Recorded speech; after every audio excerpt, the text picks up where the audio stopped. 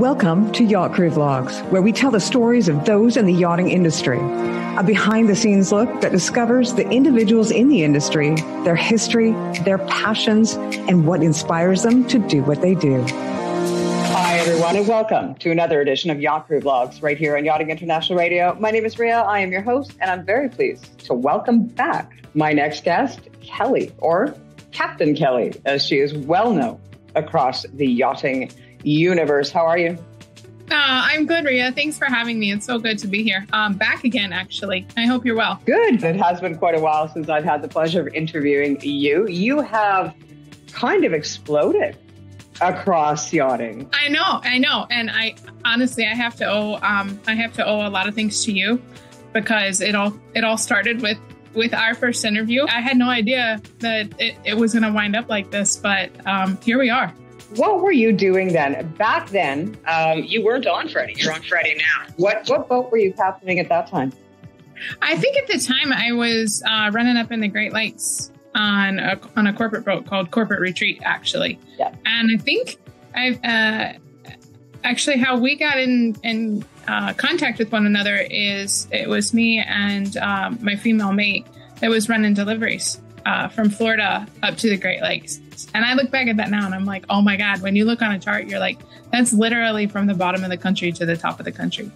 And so I believe Triton had gotten a hold of that and they did a story on us, and then you did. And then after you and I did our first radio show, it just, with Yacht Crew Vlogs, it took off. And then, you know, since then I was like, oh my God, holy cow, Forbes got a hold of it. Business Insider got a hold of it, you know, and then yachting got a hold of it, boating got a hold of it. And I was just like, oh my gosh. And so and then it was like, well, it grew. And then literally, Rhea, it's so cool because I have people, I want to say young adults. My favorite age group is young adults from having been a college professor before, but I get people from all over the globe reaching out to me, asking me, how can I get into yachting? Or like the Captain's Classroom series that I started, where I'm trying to do just like short little 3-minute to the point, maybe how to come off tow, come on tow, how to anchor, what to look for in radar, navigation, anything that you can think of that you might want to know in yachting. So obviously that's endless. And we just started that and are building and growing that. But I've got people now that have reached out to me about the Captain's Classroom, and they've said, I learned more in your 3-minute video than I did in a week-long class. And these comments are coming in, or like, how do I go from commercial to yachting? Or how do I do that? So many different questions. And I get them literally, no joke, every day from all around the globe. And so then I was like, oh my God, I have something here. I have to help these people. Like, that's just you know me obviously very well now, but I'm hugely passionate about helping people. And that probably just the way I raised, but also my teaching background. And I love to teach, and I love to help, and I love to share. So then I was like, oh my God, I've got something with this. I can't stop. And in fact, I have to build it and I have to grow it. And that's where it kind of went. Then, you know, I explained it like this on a micro scale. It was to inspire women to get into the deck department. But it has grown so much bigger than that. And now on a macro scale level, it's more about inspiring people to chase their dreams and giving them just, if all I have to do is share my story about where I came from and be very real and very honest about the things that I've gone through or I continue to go through, but I still come out on top. If all I have to do is share my story to inspire somebody to start the business or to pursue the dream or to set higher and higher goals for themselves, if all I have to do is share my story, I'm going to do it.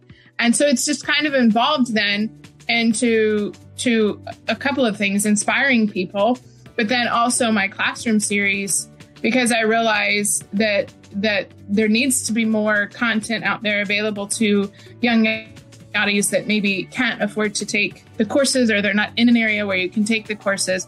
And I can cut out all the BS, and I can get to, let's just face it, we all are so busy now. We have an attention span that's so much shorter. So I can try to cut it down to like a 3-minute video and do like a part 1 or a part 2 if I need to. Or so that's kind of that's where I am now. So working on growing that and growing the classroom and growing speaking engagements and stuff like that. So, but I have to, I owe it to you because you got me started.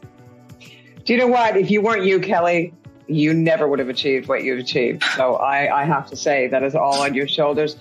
I remember 2 years ago, I had offered you a challenge at that stage. And I know where you started off, and you've actually achieved higher and higher ranking tickets as a captain since. How close are you to your Master Mariners Unlimited? You know, it's something that I said, let me knock out my 3,000 first, and which I'm just about done with that. And so then what's next for me is my unlimited. And when we talked a few years ago, you asked me that, like you said, you presented that challenge to me, and I'm like, no, I'll stop at my 3,000 for the size boats that I run. That's plenty. That's overkill. And then literally after we got done with that conversation, I was like, damn her, she knows me too well. And now I'm like, okay. So now I'm looking up the requirements. Okay, so what's it going to take for me to get my unlimited license? And then I see a couple other women out there that are unlimited, and I'm like, all right, I think I have to do this. So yeah, that's your fault. That's your fault. You know how I'm wired. You present me with a challenge like that. But you know what though? That was very inspiring. Presenting that challenge to me, so to speak. You presented it to me because I love a challenge and I love to learn and grow. But it was also very inspiring to me because I didn't think of myself as being an unlimited mariner. I always thought I'll get my 3,000, and which again, I'm right there, just about to have that. I get my 3,000 and that'll be it for me. There's no reason to go any bigger. That's it. That's plenty enough of a goal. But then after you inspired me, and I was like, no, I can't stop there. So, when we come back, a few years from now and we do this again, we'll see where I am. I'll be secretly cussing you because of the studies that I have to do and all of the extra work and all the behind the scenes. I'll be like, why did I let her talk me into this? Well, yeah, but I mean, you know what? You're one of these people that is really inspirational. The yachting community has taken to you. The world in general has taken to you. As you mentioned, you have been featured in mainstream and yachting media straight across the face of the planet. It is an amazing way for people to see that you don't have to come from not only a seaside community, because of course you're from Indiana. You don't have to come from a seaside community. You don't have to be sailing at the age of 5. You don't have to come from a whole load of money. You can actually make this a career. And to think of it in a different light, because I think you get a fair amount of people that young individuals that look at this as a free means of traveling the world. And especially if you're on a charter boat, you can definitely stack away some cash. And I think some of them look at it as a temporary means. I'm going to go do this for a few years. I'm going to go see the world. I'm going to make a lot of friends, see a lot of things, make a lot of money. But I think people now are starting to realize, no, you really can make a career out of this, and you can make one hell of a career out of this. So like my first officer, for instance, he could stay with me and progress his way up in size in boats and eventually have his own command, or he can go back to Merchant Marine School, which he mentioned the other day. He's like, I think I'm going to be here for maybe another year, and then I'm going to go back to school. And I was so excited when he said that. Like, I just was like that. I still get chills when we talk about it. And then I went into professor mode, and I was like, oh, well, let's get the program check sheet out and let's see what you, and I'm like, let's do this. Let's see what all classes you need to take and what you already have credit for. But my point is you can make a career out of this, and you can make one hell of a career out of yachting. So I think maybe more people should come into it thinking not so much of, when's my expiration date in here, but do I want to do this? And I think yachting needs to change, though, a little bit to make this a career for people because, you know, I know myself just being on a really busy boat, it's hard to get away and it's hard to get home. Or, I mean, hell, sometimes it's just hard to have a weekend off and go out. Sometimes you're so exhausted that you're like, a weekend out? No, I just want to Netflix and chill.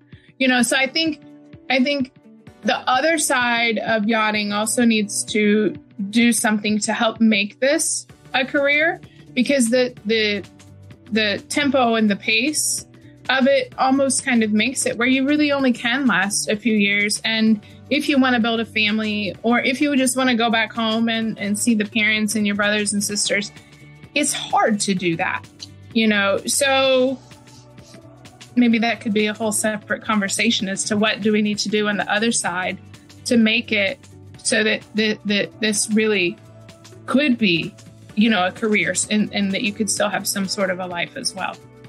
Well, there seems to be a bit of a lack of crew in the U.S. at the moment. Those kids that possibly, if they have been exposed to it, which a lot of them aren't, then it gets to the cost aspect of things. And they can't get in that way either. How do we deal with that? Well, it's interesting that you bring this up because it's something that I've been thinking about too, is because a lot of the questions that I get from people are, one, just, this is something I want to do. How do I get started? So then the conversation starts with, you know, get your basic training. But let's move to the person that's just past that, that's already got their basic training. And they're like, okay, I've got my basic training. I've got my security. I've got, you know, they've went on and they've done silver service, or they've done their powerboat course, you know, and they've even gone a little bit above and beyond to make themselves more marketable than just having the basic training. And they're like, how do I get a job? You know, and I remember when I was graduating college and I would be looking for jobs and it would say experience required. Well, how the hell are you going to get any experience if no one ever gives you any experience? Yeah. You know? So that's one thing. I think there needs to be maybe more, captains and owners need to be more open to giving experience to the people that don't have experience. But one of the things that I've said is, you know, get out there, day work. Well, what do they do if they've come down to Florida, they've done their basic training, but where they live is Indiana? How do they get a job? Well, it's tough because then they have to, okay, well, I say, okay, come down here, you know, get yourself into a crew house, go on to day work 1, 2, 3, see what kind of day work there is. Yes, for certain, if you're a good and hard worker, just a few days of day working, somebody's going to see you. And if you have a great work ethic with such crew shortage, they're gonna snatch you up right away. But that link is what you're mentioning. How do they afford to go live in a crew house? You know, they're young. They've just spent all their money on basic training. How do they afford to fly, let's say, from South Africa, relocate to Lauderdale, live in a crew house? That's the piece that I'm finding is tripping everybody up, is that when they need to go to the hub, or they need to go to Antibes, or they need to go to Lauderdale, so that they're there, so that they have a better chance of getting a job. I'm finding that that's a big piece that's limiting some of them, is because they can't afford to relocate and can't afford to wait on a job. And I'm kind of stuck with that too. So then I'm like, how do we help? You know, yeah. What do we do with that? Because you get people that genuinely want to get into the industry, but they can't, because this is such a location specific job. What do they do? I mean, there are issues as well. I mean, for example, the Bahamas. I mean, you spend quite a bit of time there yourself. Mm-hmm. There are local Bahamians that don't even know yachting really exists. How do you let them know about it? How do you focus on that? And then the issue is, how do you get them training? I'm so glad you asked this question. Because the Bahamas, you know, yes, I probably spend, Freddy, I get asked the question all the time, where's Freddy based out of? And I giggle because I'm like, well, we're based out of Lauderdale, but we spent about 8 or 9 months in the Bahamas. So I guess one could say we're really based there. So I've spent a huge part of my career in the Bahamas. I love it. It's home away from home. I love the people. I've made some of the best friends there. One of the captains and owners of one of the shipping companies there, back when I was a baby captain and needed some help with navigate. Let's just be real here. The Bahamas has a lot of water, but it's really skinny. So there's a lot of unexposed coral heads and stuff like that. So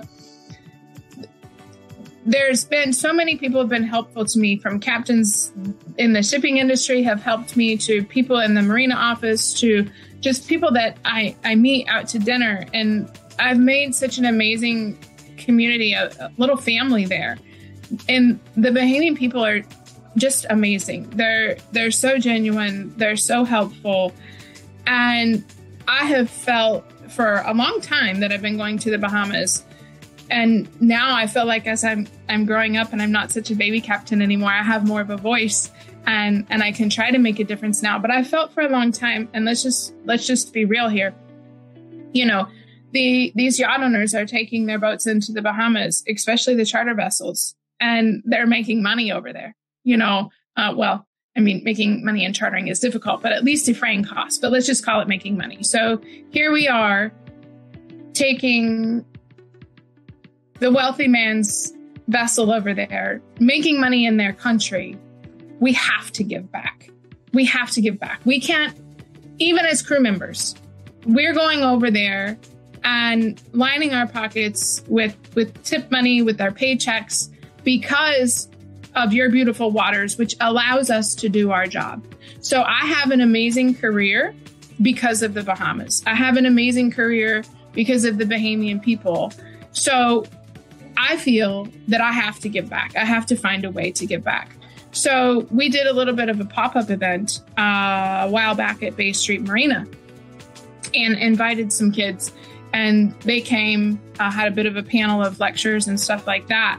Well, there was a couple of captains there, but I was the only yachting industry captain there. And that was a great opportunity for networking. So a lot of the people, and it was all ages, come to me and spoke to me. And what I did was I'm very passionate and very strict that when I'm in the Bahamas, my day workers are Bahamian. If I'm going to be there and I'm going to be making money in your country, I'm going to find a way to give back. So I'm U.S. flagged, so it's more difficult to have, it can be done. The Foreign Affairs Manual have changed things now so that non-officer positions of foreigners can hold a position on a U.S. flagged boat. But as you know, being U.S. flagged is a little bit trickier, but I can make for damn sure that when I'm in the Bahamas, my day workers are Bahamian. And I won't hire any other worker in the Bahamas unless they're Bahamian. It's one of my ways of giving back. Well, it's kind of spread a little bit. And now I've just got more and more people reaching out to me. And in particular, I had one here recently that just kind of kept poking me a little bit on Instagram here and there, kind of like, hey, I'm still here. Hey, I'm still here. Finally, he messaged me on the right day. And I asked him what his background was, and he said engineering. And I was like, oh, this is the perfect day. My engineer totally needs help right now. So now he's one of our day workers. So little by little, just my one boat has exposed quite a few Bahamians to the industry that didn't know anything about it. But let's go back to that. Why do they not know anything about the industry? I mean, it's the number one of the tourism is what keeps the Bahamas going. And you look out in the water and there's all these motor yachts there. Why are there not more Bahamians on these yachts making good money? You know, so I've talked to Erica and Raquel there at Bay Street Marina, and one of the things that we want to do is we actually just want to go to the schools and we want to go to the technical colleges and even the colleges and just say, hey, over here, look over here. There's this amazing industry that you can be a part of, and here's what you need to do to be a part of it. And so I think just starting there and letting people know that the industry exists, and then as more and more captains give more and more Bahamians opportunities, I think it's just gonna grow and it's gonna flourish. And I think it would be an amazing way for Bahamians to earn a living. Who is your yacht management for Freddy? Ocean Independence. Yeah. Right. And what's it like working for them? I love them. I love them. They're great. I work directly with obviously my charter manager and her assistant, Daphne and Casey, and they're awesome. They've seen Freddy go through a couple different captains because of the tempo of our schedule. We probably doing about 20 weeks of charter a year, which if you think about it, and there's 52 weeks in a year, that it doesn't really allow us any time off. You think, oh, well, takes us a day to break down the boat, 2 days to get it ready. And then, so, that leaves us just like a day in between charters, and of course that's going to be filled up with, the oh shit stuff that we have to fix. So we're a pretty busy boat. So as you can imagine, Daphne and Casey have been through a few different captains, and I've been with them for almost 2 years here soon. And they're amazing. They're awesome ladies. They've really taken the time to learn my personality, to learn my quirks, to, know, and my crew as well. Is this potential client going to be good, for Freddy's boat? Because we're a really active boat and we like to go and we like to play, and she knows my personality, and they're also very supportive, when I have to call them up and I'm really stressed out and I need somebody to talk to, and I'm, throwing a pint-sized temper tantrum. They listen, and they're just awesome. They really are. They hear what I've got to say. They pay attention to what I want to do to make the program better, or what do I need, and then in the last few months, I've met Liz Barriagola, and she has been, oh my God, supportive of me. She has not missed a single post on social media to like or comment or a thumbs up. She's just a very happy person. She is. She's very, very so happy. And she has just been so supportive of me being a female captain, being a captain in general, being on a busy charter boat, so supportive of me trying to reach out there and get more people involved and to inspire them and to encourage them and to educate them. She's been, just one of my biggest cheerleaders. And she's just been, I can't say, she's just a happy person. She's so cheery. She's so happy. She's so supportive. And she's made sure anything that I need, she's been there to back me up. Any way to move forward with what I'm trying to grow, to inspire people, because her background obviously is marketing. She's helped me with that. She just, the whole team there is amazing. They really, really are. I can't say enough good things about being with OI, as we call them, Ocean Independence. Yeah, I have to be honest. I've done a series of interviews with OI, and there's a special difference about that company. You know what it is? You can be real.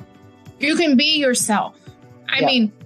Look, I'm myself regardless. It's just, that's one thing that I've always been, is just like you. I've just, this is me. I've always maintained being my genuine, authentic self, but they make it so much easier to be yourself and to even open up and to express yourself a little bit more. And they're very genuine. And they allow you to be your genuine self as well. And I think that might be the difference. They're really, really good people. We really do enjoy seeing you across social media and all your little tidbits. And congratulations on achieving what you've achieved so far, not only personally, professionally, but as well the ability for you to reach out to so many more people around the world. We see yachting in general as sort of this upper crust, untouchable type thing. I think that's how yachting media portrays it. I think that's how media in general portrays it. But thanks to you, you've brought it to a human level, or they relate. And it could be another farm girl in Indiana, right? No. Well, thank you. And again, I've said it several times, I owe many things to you. And even when I'm walking around the docks here in South Florida and people are like, hey, do you know Rhea? And I was like, oh yeah, Rhea of Yachting International Radio. Of course I know her, and then we laugh and we giggle and I'm like, it's all her fault. But no, I say that in fun, but what I mean is you're hugely responsible for launching me in this direction and encouraging me to do what I'm doing, because I never would have thought social media for me. I just never. But it works for me because it still allows me to teach and encourage something that I'm hugely passionate. I just like to help people. I do. I like to help people, and I like to let people know and be real. One of the things Liz there, I was saying, she was like commenting on my social media, and she's like, that one post that, you were just having a tough day and you turned the camera around on yourself and you just really let people know how you were thinking and feeling. And she's like, I liked that. She's like, you don't try to sugarcoat it or butter it up in any way. And so I want to try to do even more of that, of what I'm really feeling or thinking that day, or what I'm going through, the good, the bad, the ugly, but still encourage people. This is an amazing industry. But even if it isn't this industry, it could be starting a business of some sort that you've always wanted to. It doesn't have to be just this industry. It's just chase your dreams, go after your goals, step out of your comfort zone, and don't doubt yourself, because you can do it. And that's more of my motto than anything.